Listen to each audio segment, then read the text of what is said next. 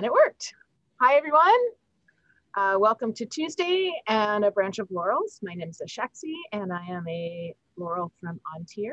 And tonight I am interviewing Domingo, who is a Laurel from Atenveldt and also a member of the Chivalry. Welcome. Good evening. Thank you for doing this with me. Thanks for asking. Yeah, super exciting. I usually start these off by asking what your SCA origin story is. Well, for me, it was decades ago, back in the mid-'80s. I got a call one morning from a person I had just met asking me to go to a Ren fair. Now, in my defense, the phone call was at 5:30 in the morning. I was half asleep. I just said, okay, and jumped in a car, drove across town. I was living in Panama City, Florida at the time. And then we drove from Panama City to Pensacola, where we got into another car to drive the extra hour to get to Mobile, Alabama, where they were having an event called Magna Fair, which was at the time the Magna Carta was touring the US, and it just happened to be doing a show in Mobile. And the local then Shire, now Barony of Osprey, was hosting a mini event to help celebrate that with them. And so we pulled off of I-10 into a parking lot, and I see people hitting each other with sticks, people dressed in odd attire, and we get out of the car and everybody else starts putting on tunics and whatnot. I'm like, you know, if you would have told me what this really was, I actually had some tunics from Halloween a couple of years ago I made. And like, oh, sorry. So they gave me some loaner gear, and I hung out with a bunch of people, had a great time, and just kept going with it. Wow. So you started in Florida is... This is the Meridian part of Florida. Okay. The Northwest Panhandle is still Meridies. From the time date line just east of my original hometown in Florida, eastward to Tallahassee, you get to the first group that's actually in Trimaris. And that part and the rest is Trimaris. The Northwest Panhandle is still Meridies. I'm learning. It's a lot. I've lived in a few kingdoms. That's really cool. Was there somebody that mentored you in the beginning? I mean, how did you get from the Magna Carta event to regular SCA? Well, when we got back to Florida and I got invited to go to a few more events, there was a gentleman that was retired Air Force that was running one of the local game shops that I played D&D at. And he says, oh yeah, I used to play up in East Kingdom, but I didn't realize that we had a group. And again, pre-internet, all paper trail kind of days, and long distance phone calls were $3 a minute, which was a bit pricey back in those time days. Yeah. He found out that I was getting into it, says, hey, I can get back into that. And he was actually, his name was Dave Halterman. He had an alternate persona of Chin Su, the cook. And he was the one that actually got me interested in historical cooking. Oh, really cool. And I actually mentored with him, did a couple of feasts as his second. And then the third feast our Shire put on, I jumped to the front and he became number 2. And that was my very first one that I was the sole and head feastocrat, having to plan everything, do all the logistics, and make sure everything went out on time. And how long did it take you? Like, how many years were you in the SCA before you were doing a feast on your own? 3. Wow, that's really fast. I come from a family where food is love, so I started cooking, God, in my pre-teens. And my mother was a very prolific cook, and she had no problem teaching any and all the kids how to cook something. That's awesome. And do you continue to cook? Is that something that you still are doing? Yes, and my friends will vouch for that. I like to think that I've got one of the largest historical culinary libraries in my city. Wow. Because I keep looking and buying books. And even the bad books, some of them I keep as a cautionary tale to other people, because there were books published, 30 years ago that are so bad in both research and recipe creation that I have to show them to people whenever I teach a class, saying, this is why you look at the book before you buy it, or before, if someone gives it to you, what to look for before you try to use it. There's a particular book I will not go into the name of here, but a particular recipe that another mentor of mine years later said he had to judge a recipe from, that turned into artichoke stuffed blueberry rice paste. And then about a few years later, after I had been elevated and moved to another kingdom, I had to judge the same dish, and it was blueberry crunchy rice stuffed artichoke. And I had to take the person aside and say, good attempt. Here's what you might not know about this particular book. But I used it as a learning experience and tried to give them positive feedback, even though the rice was undercooked. Oh, man, what a nightmare.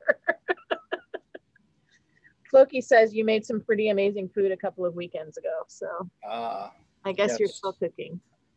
Okay, my cat is being obnoxious. Yes. So Meridies, and then where did you end up going from there? So I started Meridies in the mid 80s, joined the Air Force in 88. And when I joined the Air Force, ended up moving to Drachenwald. I was stationed in Germany during the end of the Cold War and the Gulf War. Met a lot of amazing people, many of whom I still keep in contact with,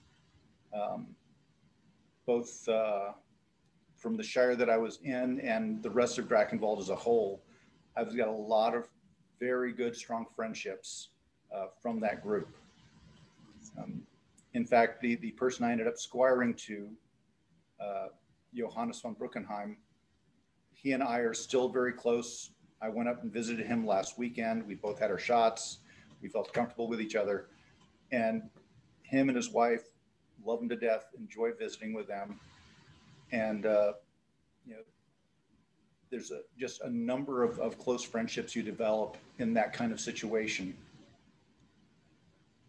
For sure, for sure. How long were you stationed overseas? About 3.5 years. Went all over Germany. Of course, saw castles, saw museums. Just enjoyed the local culture, the local people, as well as doing SCA events and items of that nature. And then after I left Drachenwald, I ended up back in Meridies, one shire over from the shire that I helped found. And I was only there for 18 months before the Air Force yet again saw fit to move me.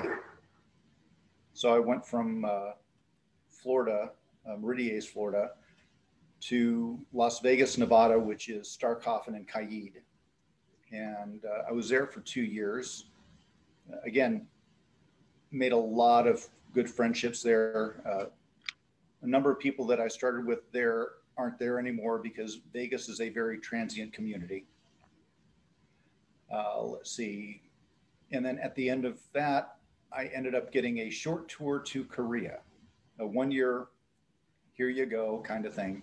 Mm-hmm. So I ended up going to Korea, and I'd been there about 6 months, and I get a phone call, and my boss like, hey Barnes, you got a phone call. It's like, okay, no idea what's going on. Sir, it's Airman Barnes here, how can I help you? It's like, yeah, is this Sergeant Barnes that was stationed in Germany? It's like, yeah.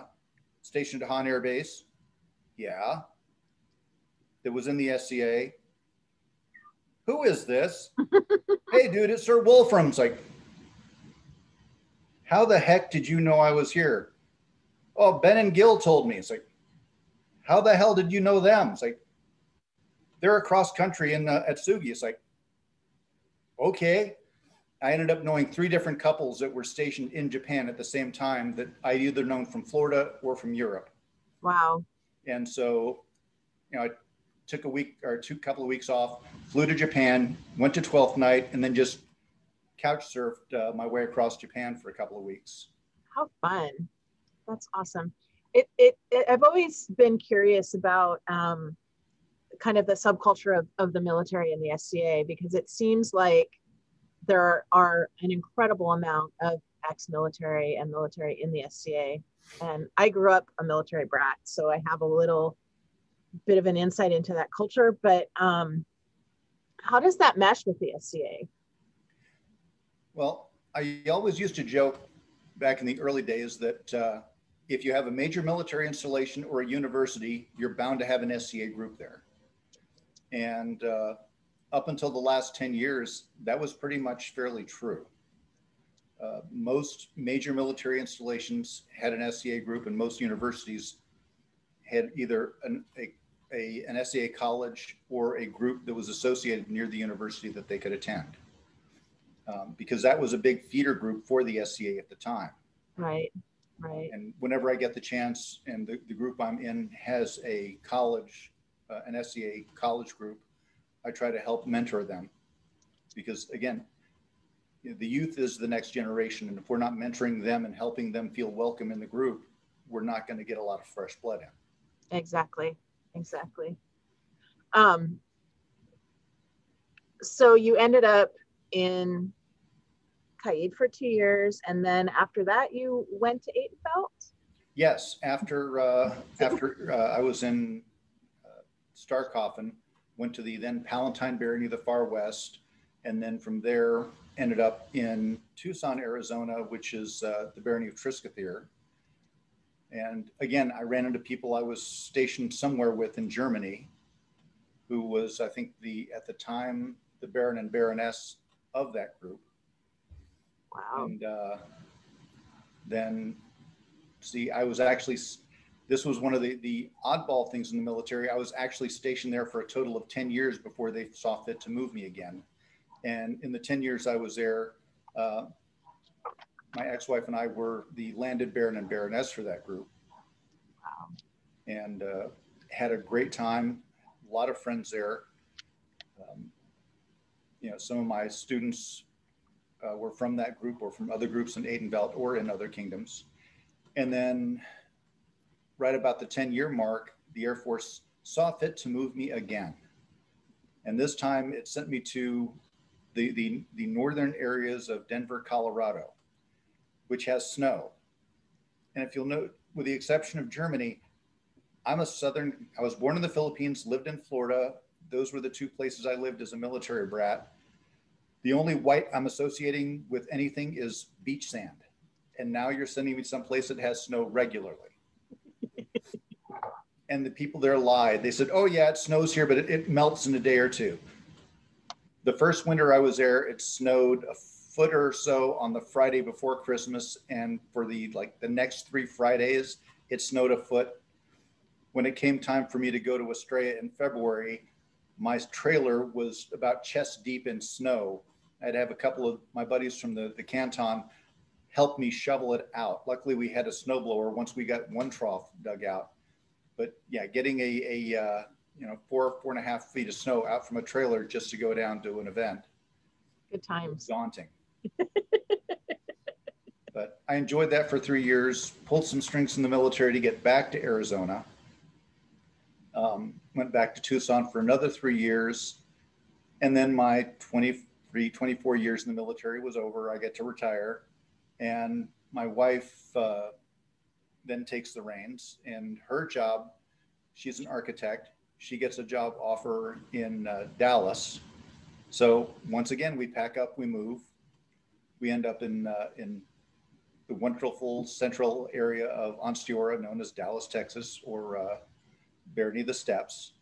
And again, great people, great time, a lot of fond memories, and a lot of great, just a lot of fun stuff to do there.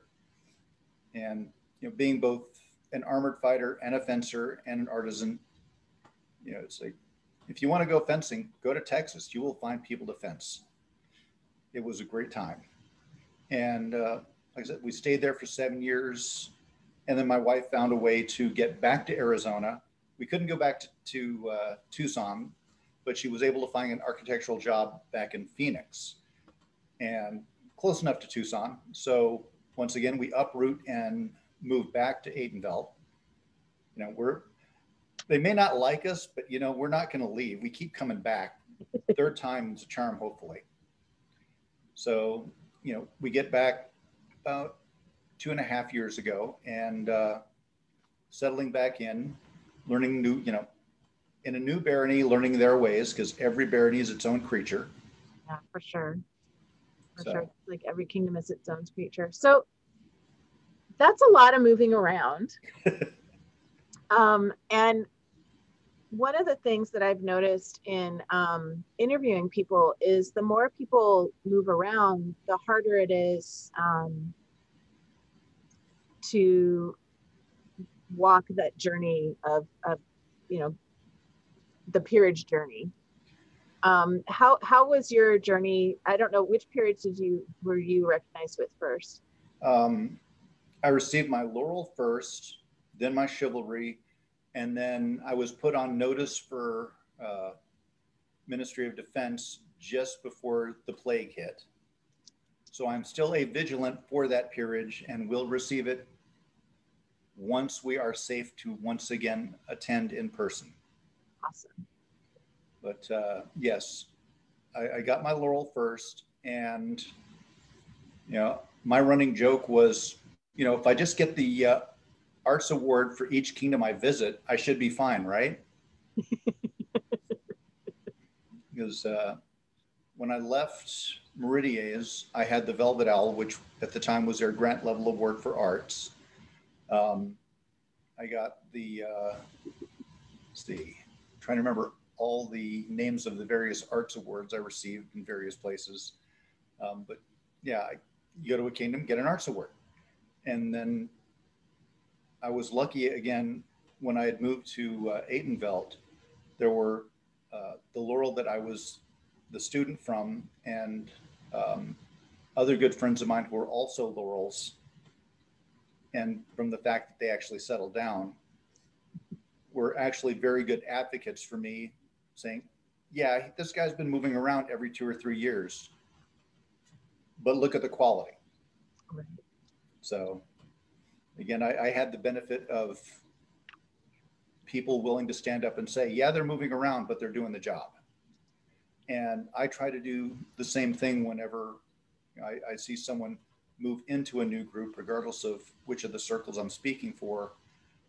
It's a lot easier nowadays with the internet and cross-kingdom communication. It's easier to verify stories and not just go, yeah, this is what they say, but what's really going on? Yeah. Yeah, we our council definitely asks the council of other kingdoms, hey, this person is from your place and they're doing really great work. Where were they at with you guys? So that I know in my kingdom that definitely happens. We talk because we want to lift people up and promote people, right? And it's unfortunate if you do a ton of work somewhere that you move and you lose all that. I think that shouldn't happen. So were you apprenticed to someone, or did you just sort of have people that advocated for you? I was apprenticed to Mistress Rondinella de Tirol. She was in the same shire I was in Drachenwald. Mm. And when I moved to Tucson from Korea, she was in the same barony as I was in. So I finally got to actually spend time in the same kingdom and the same group as my Laurel. And also, as I said, Sir Johannes, who was also a Laurel, a great mentor and just a great sounding board. I had a lot of good people backing me up and helping me. That's wonderful. What from those relationships have you carried over into your relationships with your students today? Well, let's see.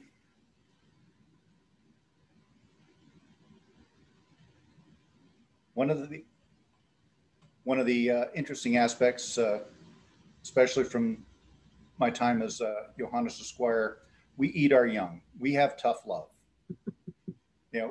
We're willing to cut each other down, but we don't let anybody else cut us down.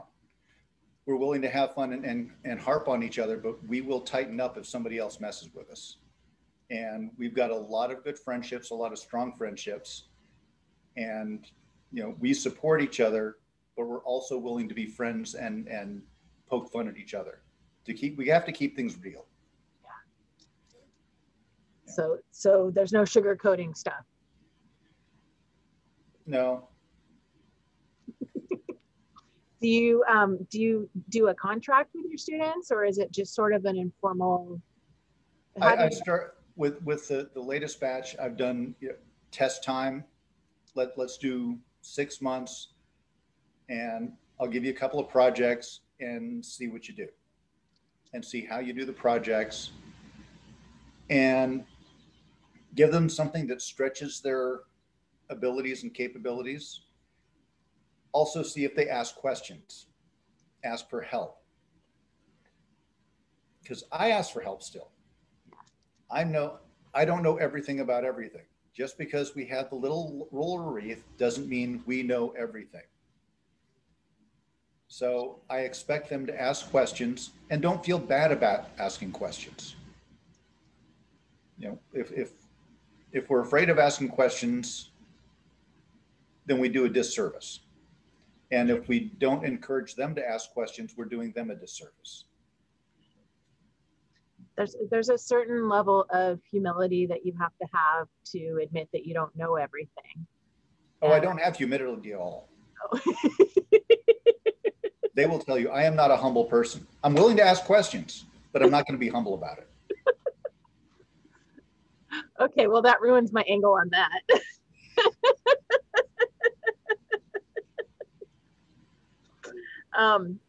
I'm getting comments that you are excellent at giving people who are not your students great advice, guidance, and assistance, especially when asked. Oh yeah, I'm willing to talk people's ears off if they ask me a question. And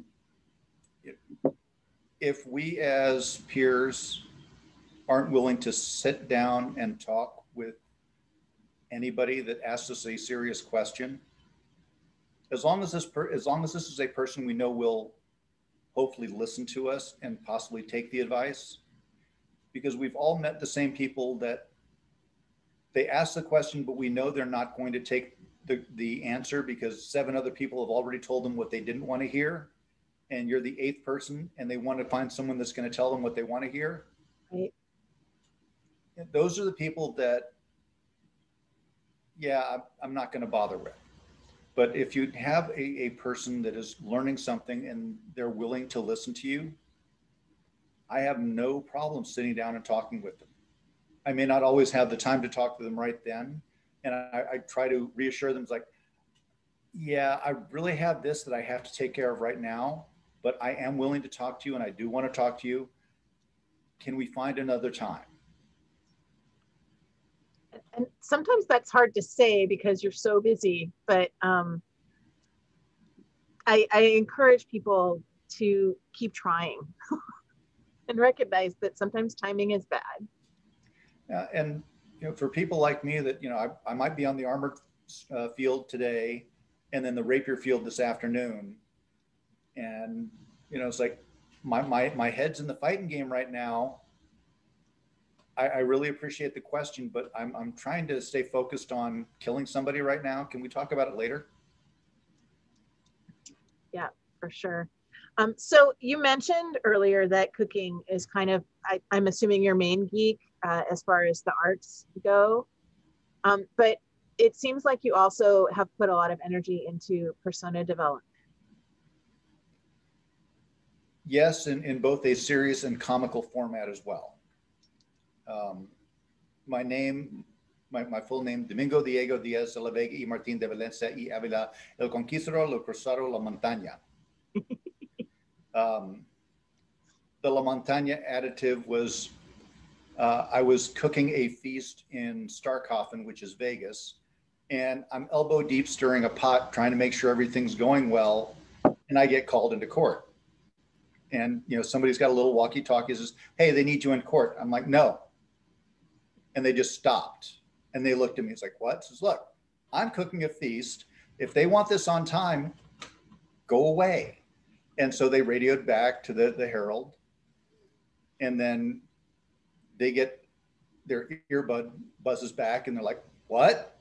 And he's like, the court's coming here. I'm like, well, you know, if Mohammed won't come to the mountain.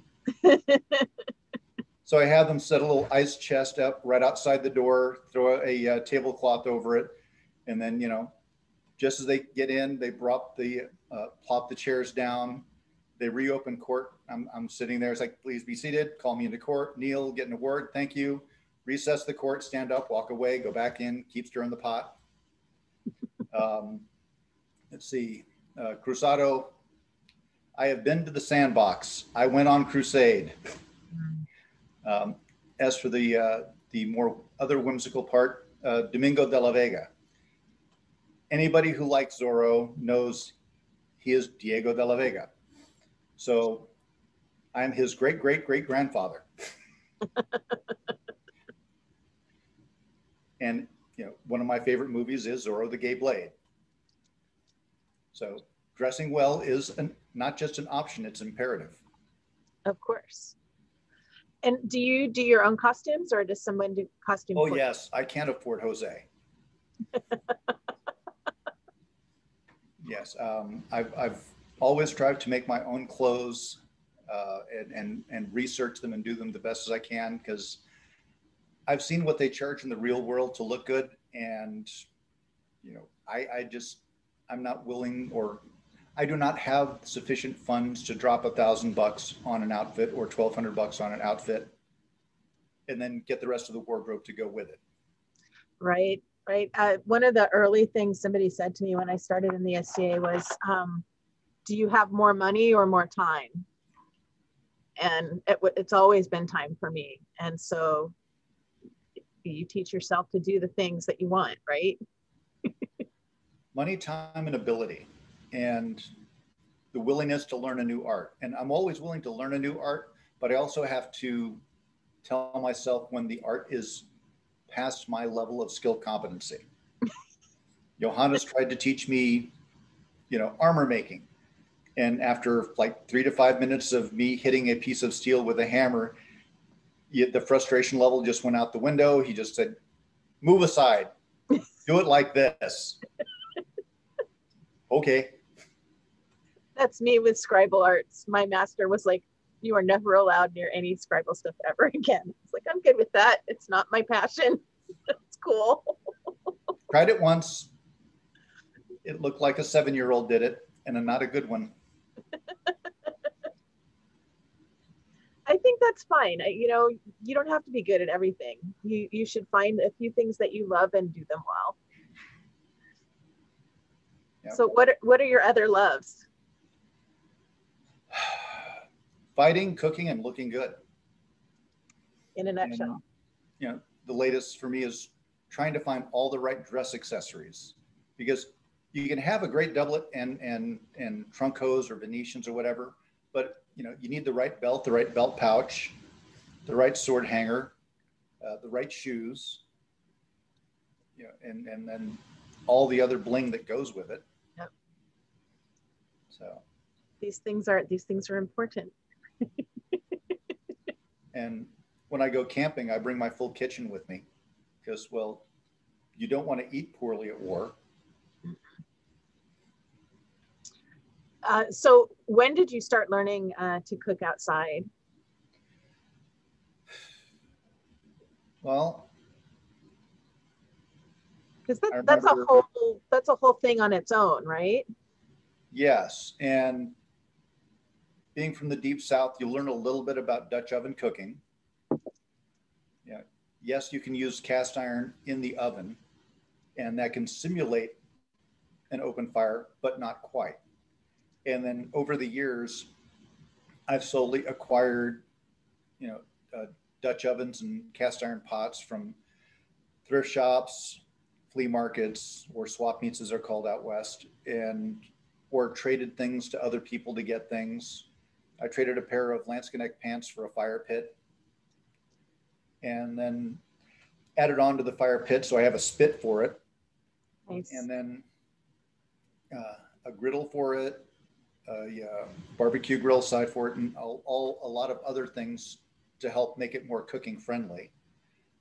I've cooked everything from paella to flan, Wow. using an open fire and open flames. Do you focus on a certain country or culture with your food? When I'm doing a themed feast, yes. Some of the feasts I've done were strictly singular country. I did one feast almost completely out of Libro de Cocina from Roberto de Nola. I've done a feast where it was a 3-course feast, and one was from, I think it was a baronial investiture, where one course was from his persona, one course was from her persona, and then the third course was from a third country, just to round it out. And I always try to include subtleties of some form in the feast. Somebody says that you made them a beautiful espresso drink in the middle of the desert before a portable espresso was a thing. How did you figure that out? Well, again, it's having the right tools.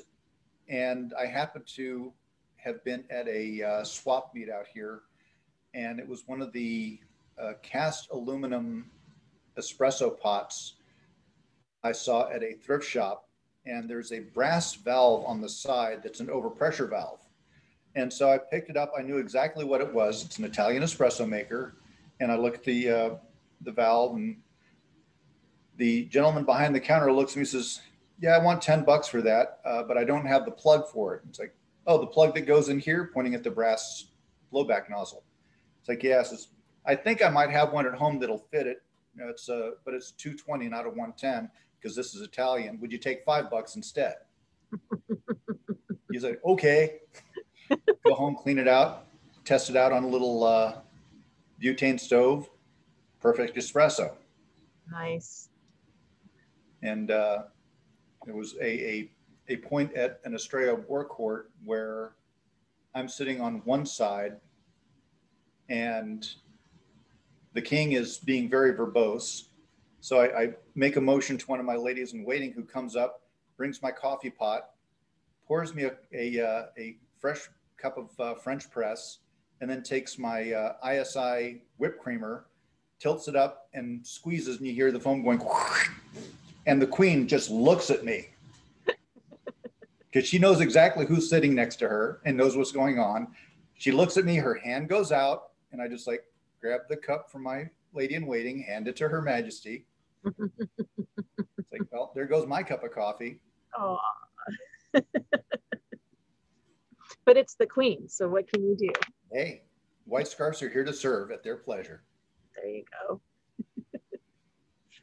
So, how do you balance all of that? How do you balance cooking all of your meals at a camping event with fighting and meetings and whatever else you might be doing? I have poor time management skills. How's that? One trick is always trying to plan your meals out ahead of time. I remember at one Great Western where I went to with a couple of friends of mine, where we woke up in the morning and there's a dish we call Mingo hash, which is, you chop up a kielbasa and a half a pound of bacon, you throw it in a Dutch oven over the fire, and as it's heating up and the bacon's cool or crisping up, you peel and dice a couple of turnips and an onion. You throw that in, you toss it around a bit, and the fat from the meat soaks into the turnips. You get a wonderful flavor, dish it out, eat it up. It's carb heavy. It'll keep fighters going for a day, for at least half a day. We get done with that, rinse it out, and then I fill it up like halfway with water. And actually, I brown diced beef in it first, fill it up halfway with water, and put it over a low set of coals. And we finish putting on our armor, go fight. Oh, wow. Come back about lunchtime, add a little bit, add more spices and whatnot in, and check the meat, then go shopping, come back, and then toss in barley, stir it. 20 minutes later, the barley is done. You now have beef and barley. Dish that out while everybody's starting to cook dinner. Then you throw the cast iron over the upside down on the fire to let it cook out. And yeah, you're done. Wow. That's amazing. That doesn't sound like poor time management to me at all. Well, that, and when we camp at war with the crew, everybody gets a different day to cook at war. So you're not the only one stuck doing it. You just know one day you are. And you pre-plan as much ahead of time. I have such a hard time balancing all that we eat completely out of the cooler. I pre-cook everything and it's all cold food. And my husband hates it. He likes to have warm food at events, but I'm not doing that. So Vacuum seal and boil in a bag can be your friend. I don't even want to deal with the fire. I just don't want to deal. I've had little kids in the SCA for the past 18-ish years. Now they're old enough that we could probably do that, but I don't know.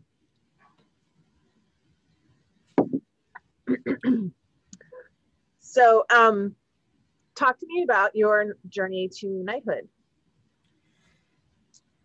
Well, I'd always enjoyed fighting. I've been fighting since, again, the mid 80s when I started.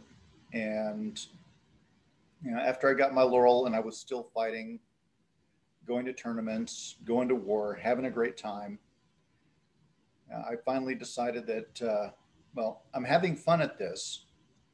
I'm starting to do pretty good out there, but I need someone to kick me in the butt to get me going in the right direction. So again, going through the Friends Network, I go to Sir Johannes, who was at the time a Knight Laurel as well, and say, okay, I want to be a squire because I want to be a knight. And of all the knights I know, you're the one I respect the most to kick me in the butt and get me going in the right direction. And he's like, okay, we're not going to sugarcoat things. We eat our young here. So I'm going to put you through the ringer. And he did. And corrected my behavior as needed. Got me going the right direction and went from there. Did you do a lot of technique training or was it more kind of learn on the fly? Well, I already had the basic techniques. It was more of a polishing than a roughing out. Because again, having lived in a number of different kingdoms, you pick up training wherever you go, whenever you can. Right. And I got a lot of good training, but I never had anybody that polished me up. And there are a lot of fighters out there that need polishing. I was one of them. I would always do decently, but I didn't do great. And so by polishing, do you just mean fine tuning of skills? Yes. Fine tuning my abilities to transmit the shot, hit where I need to hit. I was hitting okay, but not hitting crisp enough, or, my point target wasn't quite where it needed to be. So, the fine tuning of the body and the body mechanics into what I was doing.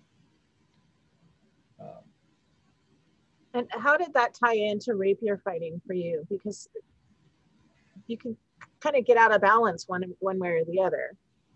Yes and no, because the foundation for any martial art, regardless of the martial art, is footwork. If you don't have good footwork, you can't do martial arts. If you have good footwork, you can transition from one to another to the other, whether it's armored combat, unarmored combat, rapier combat, any kind of martial art. Once you have that footwork down and know how to move your body, everything else can fall into place. I have decent footwork, but it was the rest of the body that needed to fall into place. and there's just slight transitions, mainly power delivery. With rapier, you're not supposed to hit hard, so we don't. Right. And I had the target, I just needed to pump up the volume on the power. So you were a rapier fighter first? No. No. I'm all over the place. No, at the time I started fighting in Meridies, rapier was not allowed. Mm. Meridies was one of the last holdouts of we don't lat rapier, we ain't gonna do rapier. Mm. And Trimaris, as soon as they became a kingdom, which I want to say was, I think, 86, as soon as Trimaris became a kingdom, Robin of Gilwell, who was living in Florida at the time, a fencer from Onstiora, basically says, I want to do rapier here. Here's the Onstioran rule set. I changed the name to Trimaris. Can we do it? And they said, yes, we are doing this. Nice. And rapier then became a thing. So that was an hour to 90 minutes away. I would drive, the 90 minutes to Oldenfeld from Panama City, just so I could go, do a little bit of rapier here and there. Because one of the times I asked a knight in Meridies, what does it take to become a knight? One of the things he said is, you must be fluent in all weapons forms. You don't have to be an expert, but you must be fluent. Right. And here's this new thing called rapier over in another kingdom's like, well, that's another weapons form. I must learn it. And yeah, it's a different type of fighting. Requires a different skill set slightly. So yeah, let's learn it. Very cool. What is your primary weapons form? Heavy weapons. There are those that call it case. There are those that call it Florentine. And again, speaking of Robin of Gilwell, he found a case. He found the terminology in one of the old rapier texts where they specifically mention a style of fencing using two swords from the city of Florence in the 16th century. So Florentine is a proper term for two sword fighting. So, and I will still use the term Florentine. A case of swords, which is a matched pair of swords, is also a term. But I enjoy fighting two stick, Florentine, case of swords, however you want to term it. Awesome. Do you want to look at some pictures? Sure, let's get embarrassed. Okay.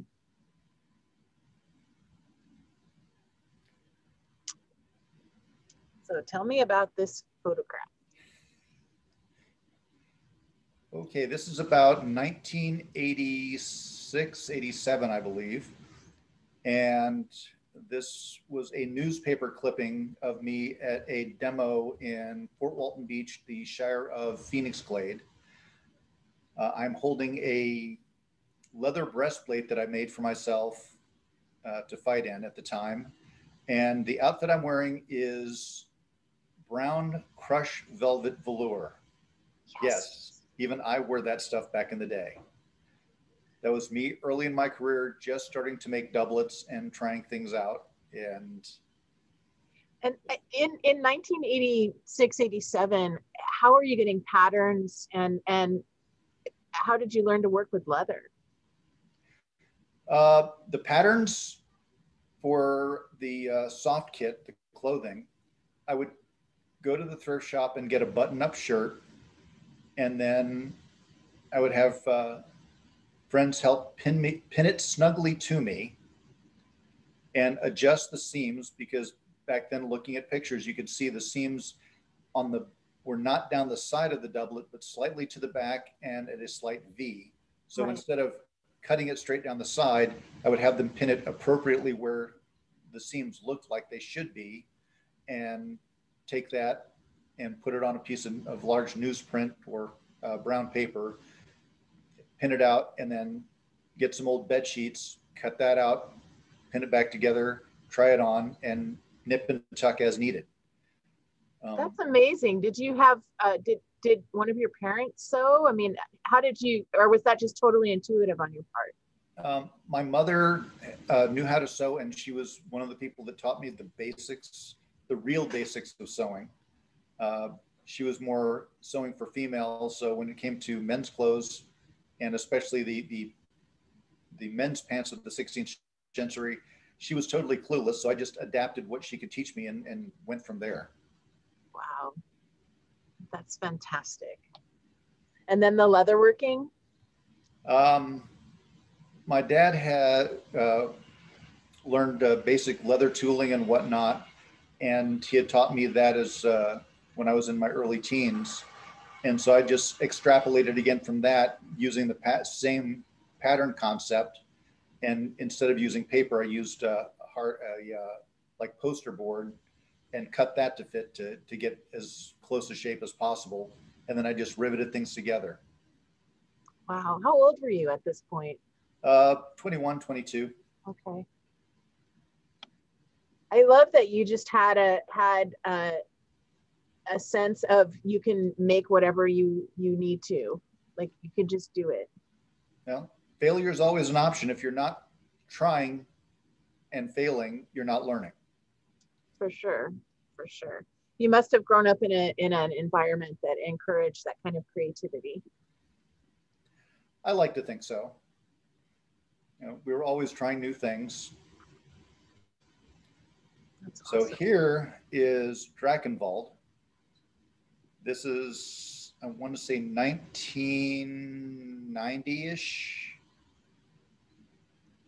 And a friend of mine, Karl von Helfig, he was the last Prince of Atenveldt, and he has been one of the princes out in Awerthe a couple of times. He actually bought me the breastplate and tasset set for that kit. The morion that I'm wearing is, to the best of my knowledge, and if anyone can correct me, please do so, but I believe that was the first list legal morion in the SCA. It was made by Count Siosai McSiosai from Black Sword Armory out at the time in, I think, Gainesville, Florida. I met him at Penzic the year before I joined the Air Force, and he had a display morion out, and I said, can you make this list legal and how much? Because I talked to every other armorer out at Penzic that year because I really wanted a morion.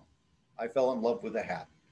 And, you know, he had this dress morion out and he looks at me and it's like, And he gets this faraway look in his eye and he grabs the helmet, says, hold this on your head right there. And then he just walks around me left and right. It's like, okay, I've never done it before, but I think I can. It's going to be a little pricey, but here's what I'm going to do. And so I took what I had left of my life savings and put a deposit down.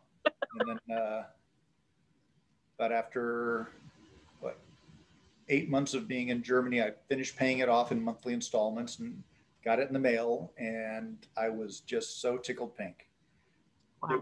It's one of my favorite helmets ever. And I still fight in morion to this day. That's fantastic. I think helmets are the most important. I mean, obviously, your brain is really important. Okay, this is me marshalling at Crown List in Atenveldt about 2 years ago. And is the shell pilgrimage thing? Yes. For those familiar with the Catholic pilgrimage to the city of Santiago de Compostela, the shell is the symbol of the pilgrimage. And I just decided I found the biggest shell I could to put on my hat just because. I am, in the Kingdom of Atenveldt, there's an award called the Pilgrim of the Desert. And then its upper level award, the Commander of the Pilgrim of the Desert, which I have both of. And, you know, as a pilgrim, I feel proud to bear that shell wherever I can. Very cool. What is it recognition for? The Pilgrim of the Desert is an award for essentially holistic SCA embodiment of the dream. So being the whole package. Yes. Awesome.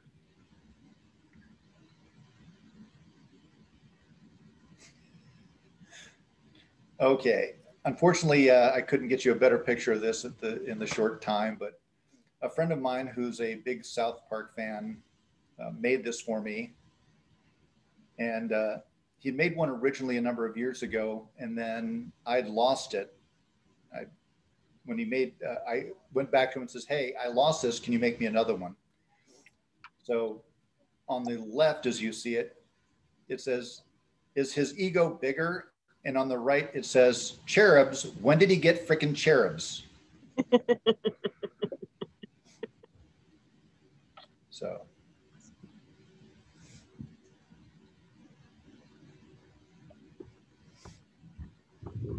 This is me at, I believe, Kingdom Arts and Science, giving feedback while noshing them some food after packing up. And as you can see, we're deep in discussion here. And the doublet that I'm wearing, which is the one I'm wearing currently, is based off of the doublets worn by the Knightly Order of Santiago. They were the knights in charge of protecting the pilgrims on their route to Santiago de Compostela. Very cool. And did you get interested in that order before you became a pilgrim of the desert, or was that kind of?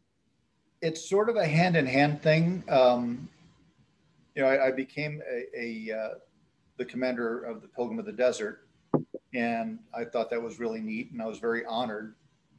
So that sent me down a rabbit hole because not too long after that I was knighted, and it's like, well, I'm a knight. I should look at the knightly orders. What are the knightly orders appropriate for Spain? And that sent me down another rabbit hole, looking at all the various orders that were in Spain. And I saw the Order of Santiago, and their purpose in life was not to go on crusade, but to defend people. Granted, it was mainly Christians on their way for holy pilgrimage, but it wasn't, we're going to go out of our way to another country. We're just going to stay in here and protect the people here. It's like, I can get behind that one instead. Yeah, that's great. That's great. Wow.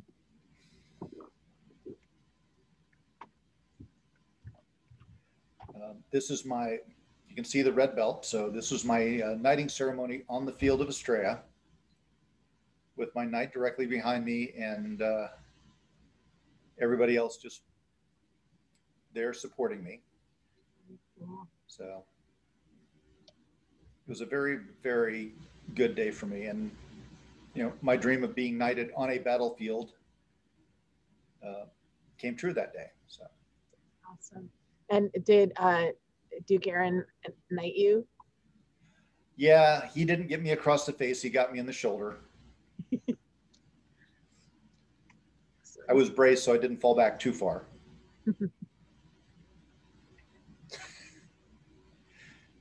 And of course, Mistress Ari, one of my dear friends, I blame her for a lot of things. It's all true. When I moved from Atenveldt to Onstiora, she called ahead on our behalf and said, "Hey, there's this guy moving in, make him feel at home."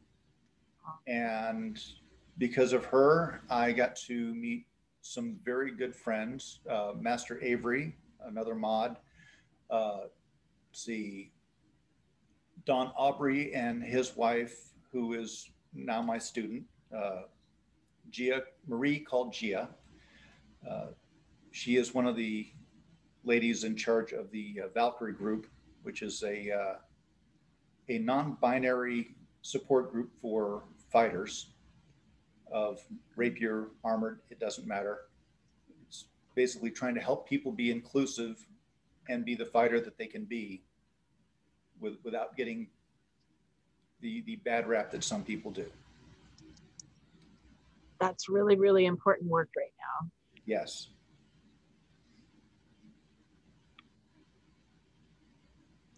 That's awesome. And that is one of my students. next to me there, Mistress Magdalene.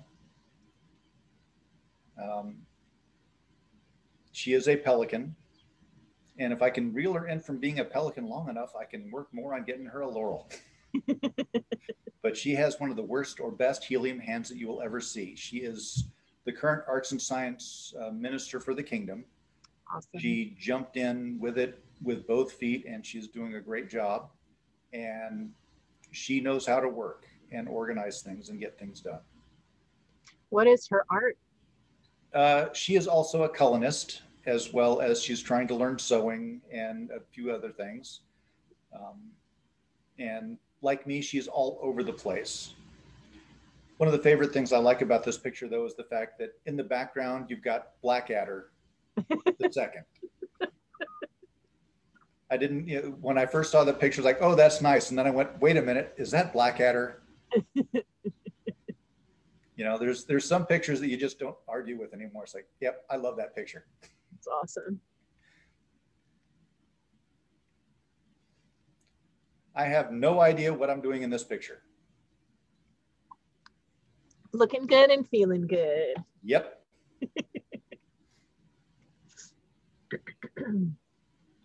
Hand sewing a pair of fighting pants for somebody else. This one is not mine. But somebody had a blowout and I had to sew a cod piece back on a pair of fighting pants for somebody. And of course, I have the industrial thread with the needle to go through it. So there I am fixing somebody else's stuff.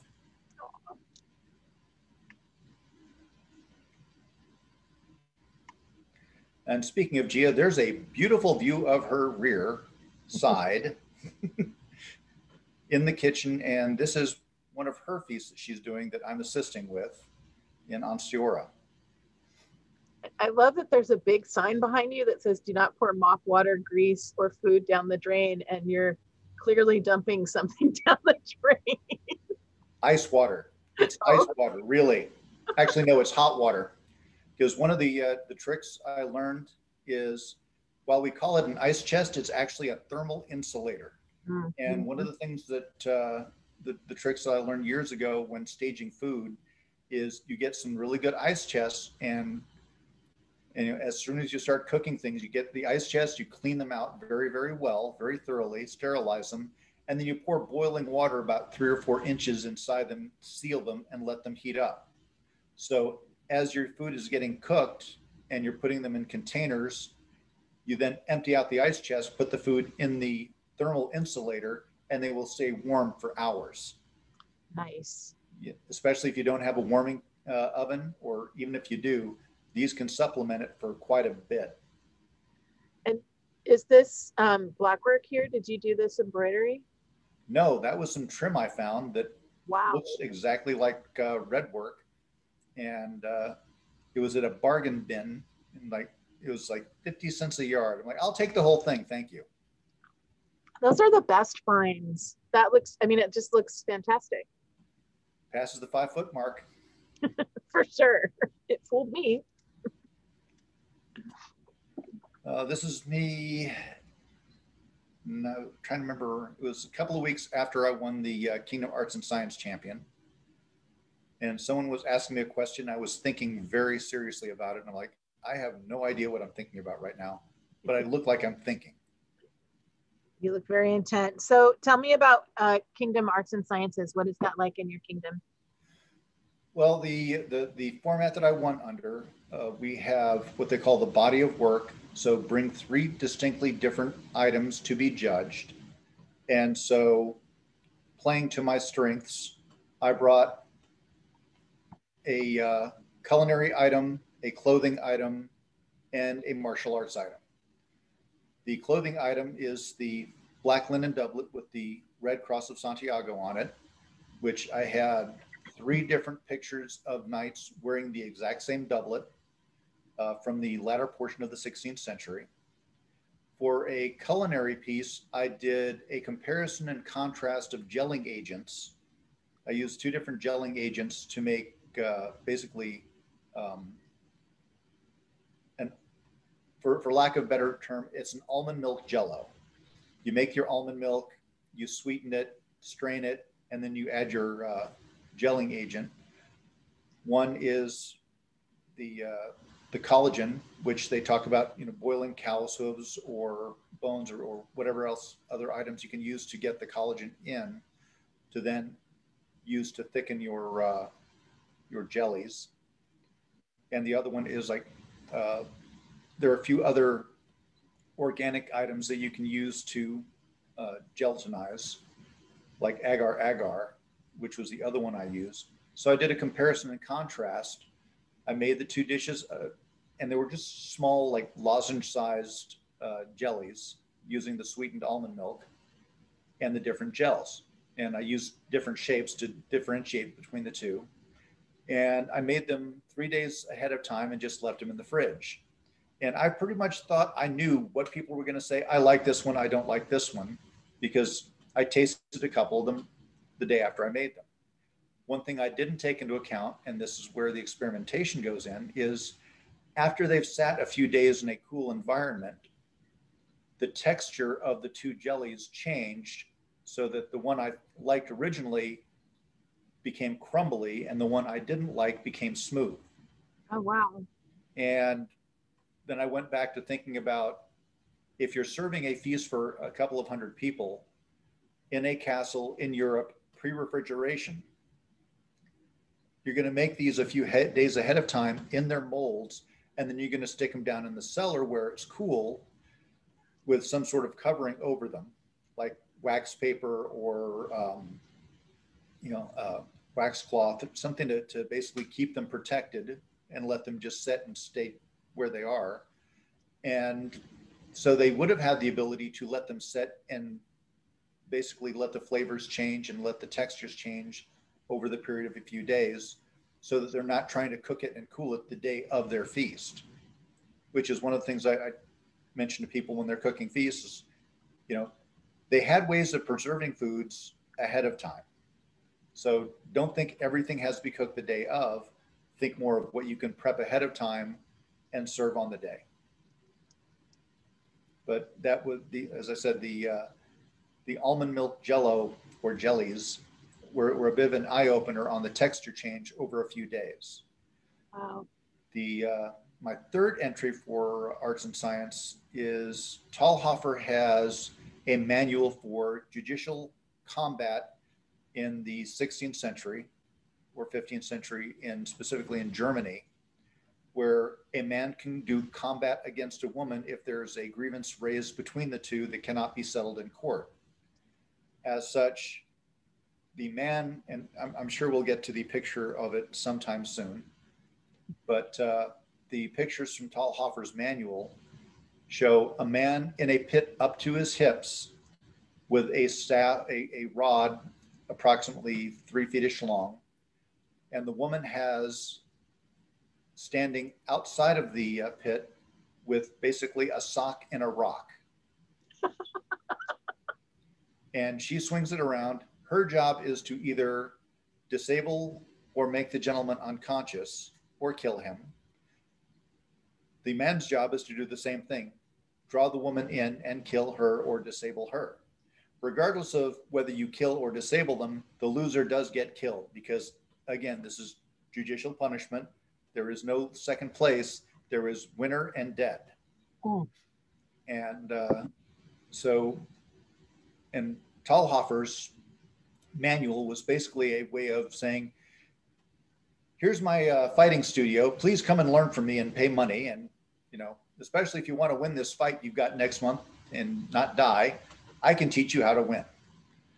So we took the steps that he demonstrated and wrote in his text and did the short version of them, basically how the woman can get the man killed or vice versa while standing in the pit for me and whatnot. It was a very fun time. And the fun thing was I made onesies, hooded onesies to fight in. Oh. I was gonna try to find the onesies. This is me being very solemn. There we go. There's my wool onesies. Okay, we'll go back to the other pictures now. I just wanted to pull that onesie picture up. Yes. Okay. So the next picture you see is me being very solemn at a very formal court event. Um, Master Avery was getting his pelican, and I felt the urge to speak for him as a laurel. So I go up being very official with my sombrero. And this is my official Atenveldt sombrero that I wore in Onsiora. And at the same time, another friend of ours who's also a master of defense was for some reason dressed as Kronk from The Emperor's New Groove. So we were completely, totally irreverent in court speaking for this gentleman. Perfect. I hope he appreciated it. Oh, he did.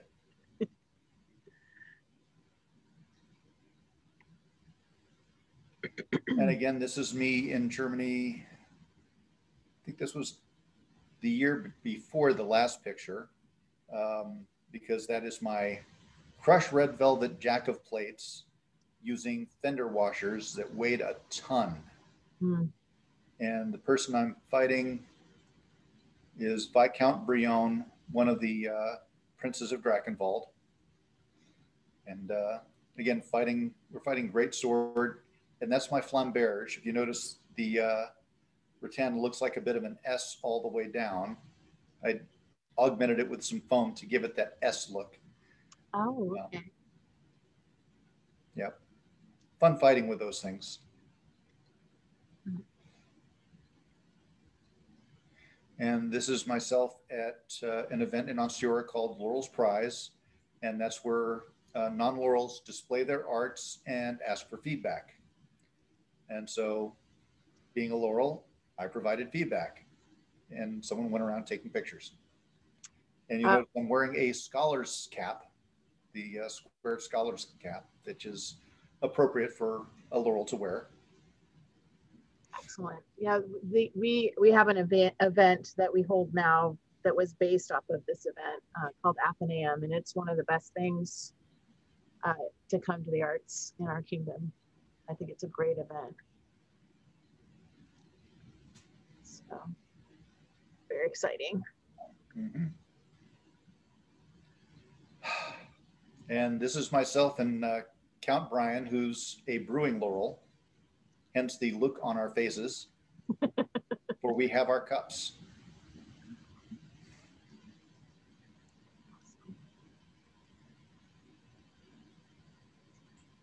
The Lindsay shot.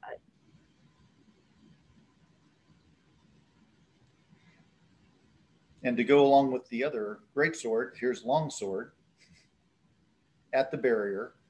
And I love barrier fights. It's whether it's single-handed sword at the barrier, German style, or longsword at the barrier, or even glaive at the barrier. It provides, it's a fun, visceral fight because you know where the center line is. You don't have to chase your fighter all the way around the fighting field, and they don't have to chase you. You're pretty much, I'm sitting right here. Let's go belly to belly, sword to sword, glaive to glaive, and just go at it. And it is so much fun. If you ever get into fighting, this is one of the tournament styles that I particularly endorse. This is a lot of fun.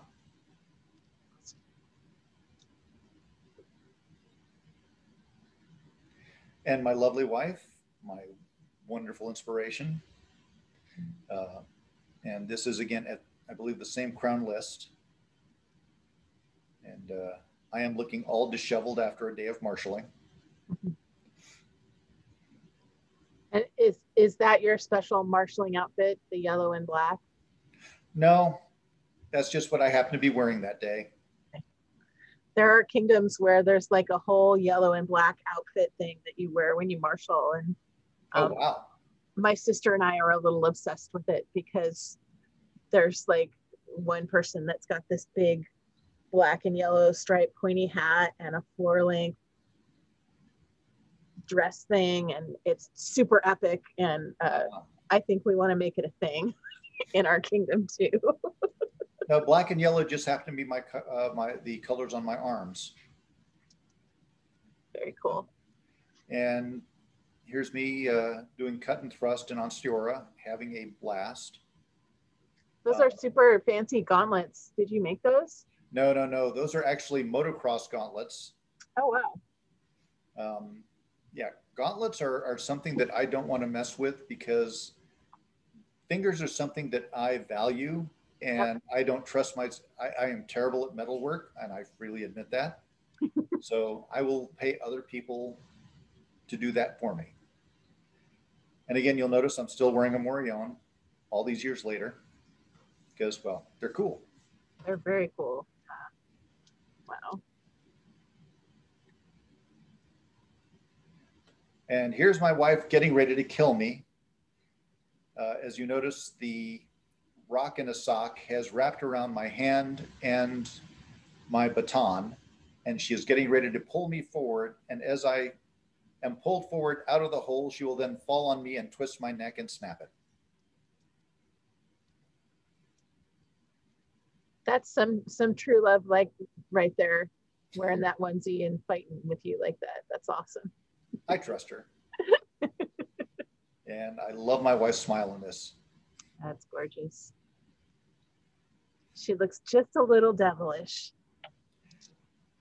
A little more than devilish, but yeah. I like it. And that's the end of the photographs. Yay. I will stop sharing. Very cool. So we talked about your Laurel path and we talked about your Shiv path. Let's talk about your Master of Defense and your White Scarf and how that all happened for you.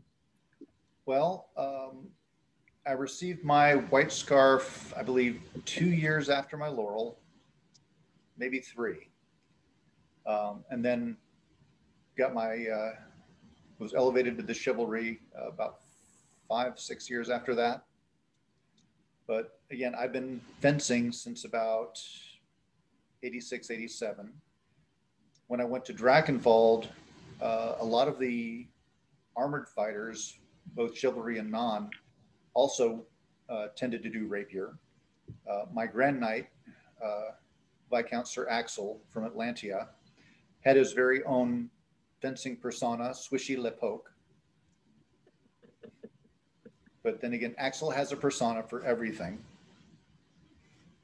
He has an Italian persona for dancing in Bardic that is Disco Fazzo. Nice. Yes, I take, according to my knight, I take a lot after my Grand Knight. We're trying to figure out who the adult is in the situation. Who needs adults? So, but yeah, I enjoy fighting regardless of the field and learning about fighting and just having fun and propagating that. If I can help other people enjoy fighting like I enjoy fighting, I will be more than happy to help them at it. How do you use with your mod? It's basically you're a triple peer. How do you use that? Comes with a certain level of privilege and status in the SCA. How do you use that status to do that, to bring people up and make things accessible for other folks? Well, I don't consider a privilege as much as a responsibility, because if I consider it a privilege, it's something that can be abused. If I consider it more of a responsibility, then I think of it more as this is a responsibility for me to help others and encourage others. And by putting it, at least for me, putting it in that mindset, it reinforces to me to help others on the path regardless of who they are. And it keeps me encouraging them.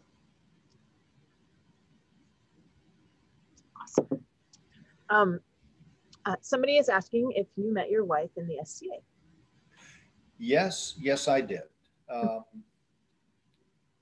The first time I met her, she was in grad school here in Tempe in Twin Moons, and I was down in Tucson. And I met her through a mutual friend, Duke Jonathan von Trotha, who was also going to university at the time. Jonathan and I were old friends from Atenveldt. And she moved away. And then she moved back a number of years later. And I was recently single and met her again. And we started chatting and noticed a slight mutual attraction.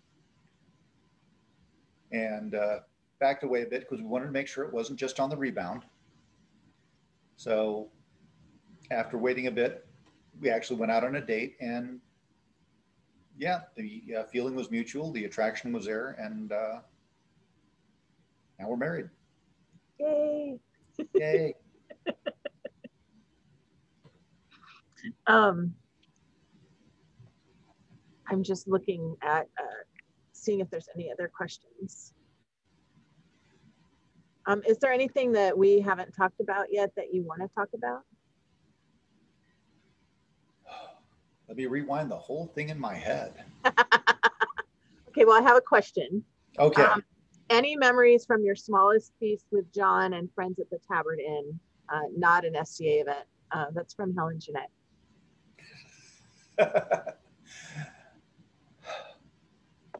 Hello, Mistress Helen. She's another good friend, and she may not believe it, but she was a big influence on me when I first moved to Atenveldt. But an interesting story, non-SCA story, again, has to go back to Johannes at a museum in Germany that was about 20 minutes from my house in the city of Traben-Trabach. There's this little hometown museum that I used to go to wander through, look at things. And what I enjoyed about this particular down-home castle and museum part was they had 3 suits of armor, mid to late 1500s, early 1600s, that were not in glass cases. Ooh. And at the time, I wanted to learn how to make armor along with everything else I was learning. So I would go there and I would look at this armor because I fell in love with the look of it and sketched it out. And I had my copy of Stone's Glossary of Arms and Armor with me. And, the docent would come by and see me there sketching this and doing things. And I'd pull it out and point at the various pictures and give it the English name. He'd give me the German name. I'd show pictures of me in armor. And, it's like, okay, got it. You're a harmless American, no problem. And so one Saturday I'm at this museum and I hear English spoken in the next room, and Johannes and Serena, husband and wife, come strolling in with Kinder, and he's like, hey, what are you doing here? It's like, well, I'm 20 minutes from my house and I'm checking out a suit of armor. What are you doing here? It's like, same thing. It's like, cool. And, he's got his camera out and he's taking close-up shots of various pieces of armor. And so he says, like, I wish I could get an inside shot of some of these pieces. I'm like, oh, hold on. I grabbed the morion off of the armor stand, put it in the window of the castle, turn around, spin the armor around about 90 degrees, grab the bottom lame of the pauldron and just fan it straight up. And his jaw hits the floor, but instead of gasping, he just grabs the camera, goes straight up to it and starts taking all these pictures. I move things around a bit. He's like, you're going to get thrown out. It's like, no, they know me here. So it's like, we do that. And I put the morion back on, straighten up the armor. And it's like, cool, cool. And that was a fun jaw-dropping moment that you will probably never be able to duplicate in any museum ever. Nope, can't do that kind of thing anymore. Yeah. But like I said, I'd been going there on and off for about 4 or 5 months, and they knew me by sight. So it's like, yeah, whatever. I'll wipe it off when I'm done. So I have a question.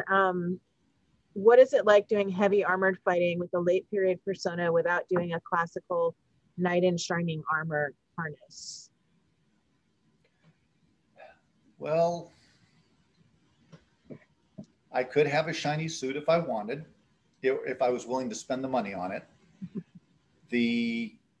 I've been fighting in jack of plates for so long that I like the flexibility that it provides. If I were to actually get into harness fecting, then yes, I would invest in a full plate suit. But the jack of plates that I made that was based off of one of the Leeds jack of plates, uh, I made what I call my Laurel jack because I followed the pattern full. I didn't just armor the parts that get hit the worst or that need to be covered. I did the whole thing. So after I made that jack to a not quite museum replica quality and start taking hits with it, I actually had to recalibrate my blows because the armor did what it was supposed to. Nice. But I don't think I'm compromising by not fighting in the knight in shining armor bit. I look at what a good foot soldier would have worn in my time frame, and I try to emulate that. Cool. And it sounds like it makes for a more mobile and comfortable fight. I think so. Yeah, that's awesome. What is one of your favorite events to go to? You've been in a lot of different kingdoms. That is actually a difficult one to ask. I remember there was one year where I hit 5 major wars in one year. Pennsic, Gulf, Estrella, Great Western, and Lilies, all in one year. And I'm not a merchant. But I had a bucket list to tick off, and that was a pretty big list of ticking off right there. Every war has its own flavor. Every event has its own flavor.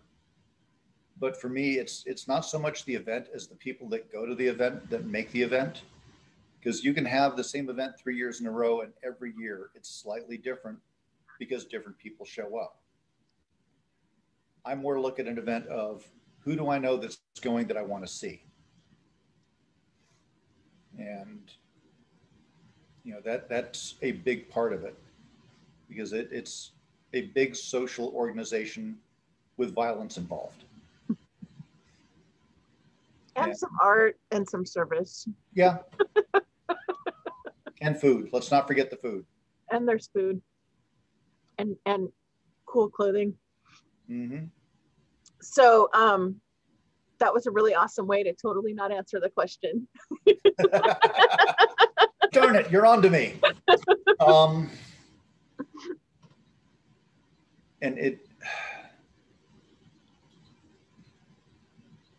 I don't really have a quote unquote favorite event because okay. I'll let you off the hook. I won't press it. I'm going to say if I just lived in one kingdom, I might be able to say this is my favorite event. But if I started going, these are my favorite events from various kingdoms, then you still have a list that doesn't have a favorite. Right. Well, it kind of does. Like if someone was asking you who was moving to Meridies, let's say, what event should I hit? Well, if you're a fighter and if the event still exists, the event that I authorized fighting at decades ago was Gatalop, and it was held on Dauphin Island at the old fort there. Oh, wow. And yeah, it was a nice centuries old fort that we actually got to fight wars in. And I remember I authorized there my first day fighting. It was, God, blistering cold because it was in March on the coast in Alabama. But it was just, I was so amped up. We had fun there, and I didn't miss that event ever. Every year I was in Meridies that event happened, I went to it. But just like living in Germany, if you got a castle to fight in, it sure as heck beats hay bales and plywood walls. Yeah, for sure. Is there an event that you've heard of that you've never been to that you'd like to go to, like a bucket list event? Well, there's still a few wars I want to hit. I have yet to go to West Ontier War. It's on Tier West. Depends on who's hosting. I know. I want to go to an event in Australia and New Zealand. For sure. And, you know, there's, you know, I just want to go where the fun is. So you have probably heard this, but at Ontario West or West Ontario, the rapier folks head down to the beach and fight on the beach. I've done that in Florida. Yeah. Probably a lot warmer in Florida. Yes. And then having to get the sand out of everything when you're done. Oh, it's worth it. I grew up in Florida. It's not worth getting sand out of everything. Okay, well, maybe that's not the selling point I was hoping for then.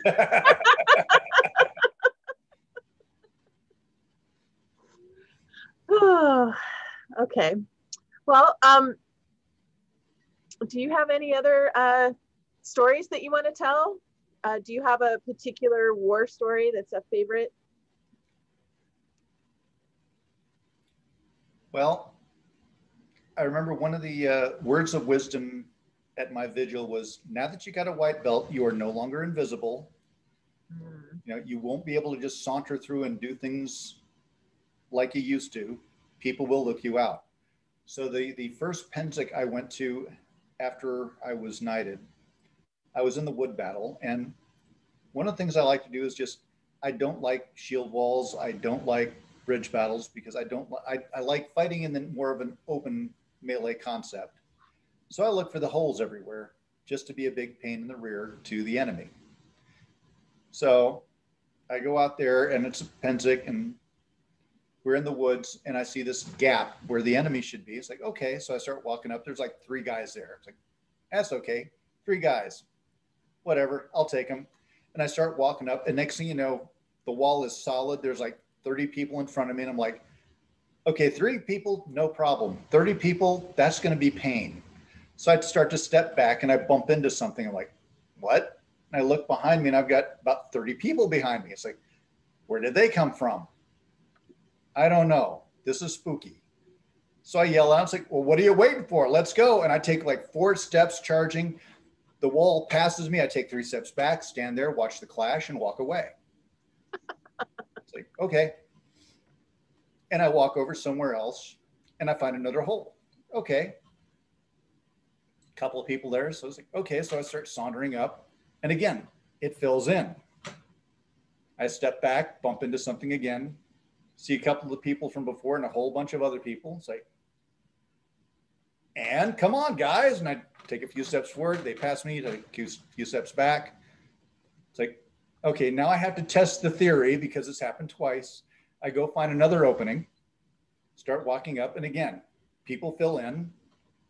I don't bother stepping back this time. I just look over the shoulder and I see 2 of the guys from the first battle still who are back behind me. It's like, why are you guys following me? He's like, this is fun. It's like, okay, well then let's go have fun. And we charge.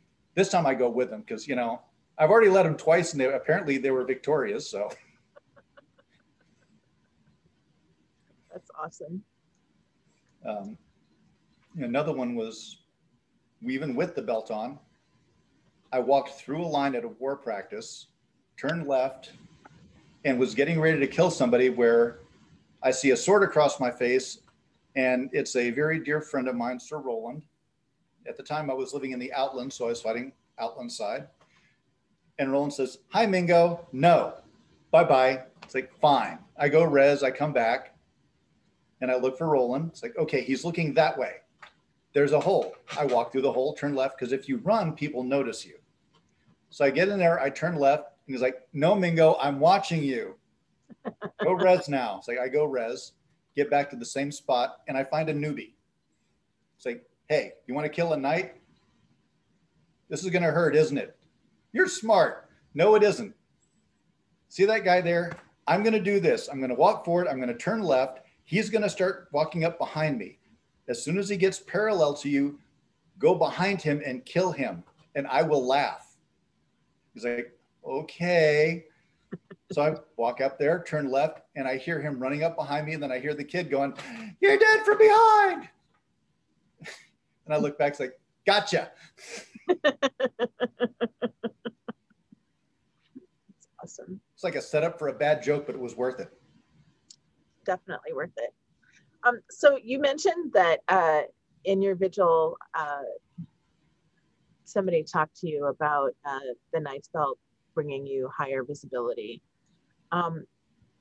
What advice do you give people when you go to their vigils? What's your favorite piece of advice to give? Well,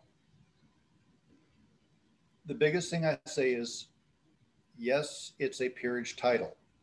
It comes with responsibility. But above all, it's still nothing in the real world. It doesn't get you a free cup of coffee anywhere. Might get you a free beer somewhere at night. But there's a number of peers around here that, Mistress Ari, Duchess Yanka, that crew. It's first rule is don't look like ass. Second rule, don't make your crown look like ass. Third rule, don't be that guy. Be that guy. And that basically is the everything rolled into one. Don't be a jerk. Be the person that you want other people to be or inspire them to be. And then my own cautionary tale is be careful what you wish for, because when you get it and you realize you've got it, it's a lot to live up to. And it may not be exactly what you thought it was. Well, when I first started, I always saw all the people with all the cool clothes, all the cool toys. And it's like, oh, I want to be them. I want to be that guy or that gal or that person. And I started acquiring things because, well, I don't like sleeping on the ground. I like sleeping on a bed. I like fresh cooked meals. Next thing you know, I've got a 10-foot trailer with 2 pavilions, 2 suits of armor, 7 helmets. It just happens. And it's one of those things that I try to remind new people, like, you've been playing this game for 30 plus years. That's a lot of time to accumulate stuff. And somebody who's been in 5 years who feels like they're not all that, they just haven't had the time to get all the stuff. I mean, it comes with time. Yep. Right? And there's nothing wrong with not having all of the stuff. You don't need all of the stuff. Exactly. And one of the things I enjoy with the newbies, especially the college crowd, I used to do this a lot down when I was in Triscuthir with the college down there, especially before one of the wars, is we'd go out on what we called a dog robbing expedition.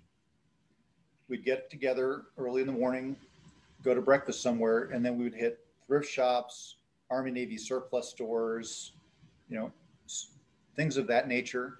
And I would show them things that were good, things that weren't good, what bargains to look for. And especially right after Christmas, you go looking at tree skirts, those make nice mini capes for ladies' shawls. Oh, you get a big tree skirt that makes a nice fencing cape. I had a friend who found a half a bolt of silk for $11. You get your feast gear there. So many things because that's where I got a lot of my stuff when I started, was bed sheets, comforters, camping to keep you warm on a budget. Yep. All of our tent carpets came from my early years of thrift shopping. I would kind of program and say, okay, today I want to find this. And I almost always would. You go to 5, 6, 10 thrift stores and you're bound to find what you're looking for. Oh, my dear wife has learned that if I just look at her and say, I need to go to that thrift store now, she'll like, okay, it's hit you. We're going. Because there are times where I'm just like, I need to go there. There's something there. I don't know what it is, but I need to get it. I get that too. And then there it is. Oh, the thing that you're looking for. That you didn't know you needed. Right. But it's got to come home because you know, under 20 bucks, and it's super cool. And I think it takes a really good eye to recognize things that you can turn into medieval-esque things for your time period. And it's kind of amazing what you can do. So it sounds like you have that gift. I've got some friends that have it better than I do. I've seen them I've got this feeling I'm going to do something. And the next thing you know, it's like, yeah, I dropped $100 on this. Dude, that's a $2,000 piece. Yeah, I know. So it's out there. The treasure's out there. Just be willing to explore the thrift shops. Yeah. Or the random garage sale around the corner. Yeah, for sure. And if you research your persona or the field that you're really interested in well enough, you get an idea of what the aesthetic is, and that makes you better able to evaluate items that might fit in with that, or could use a little adjusting to become just right. Yeah. Yeah, woodcuts are your friend. Look at all the woodcuts of various things and portraitures. Look in the background. I picked up a book on Flemish clothing for my wife a number of years ago. But one of the things that got me to buy that book was the Flemish portraits in there had one of the pictures was called the Pancake House. And I was looking at it for the food that was in it, the vegetables that were on display, as well as, you know, the cookware. For sure. Yeah, the dress is nice, but did you see that fruit in the back? I think that's this kind of squash. And, you know, did you see the pot that's in there with the feet and the long handle? I want that. Yeah, so pay attention to those little details. Those are good things to notice. Awesome. Well, do you have any parting words before we go? Well, I would be remiss if I didn't give a shout out to all my friends and students out there, especially in Osceola, that haven't seen me in forever. I almost got to see them last year going to Gulf Wars. I got right to the Texas border when I got the phone call that, hey, Gulf Wars is canceled, go home. So to all my students far and wide and all my friends far and wide that are actually watching this, I know you're mocking me. I will mock you back because that's how we give love. Awesome. Well, thank you so very much for spending this couple hours with me. I really appreciate it. Thank you. Tomorrow, my sister and I are interviewing Dame Bridget Ross. She's a Lion, a Montier, and a Pelican who moved out of Kingdom, and I am totally forgetting where she moved to. So we'll find out about that tomorrow. Anyway, thank you very much. And thanks everyone for watching. Have a good night, everybody. Bye.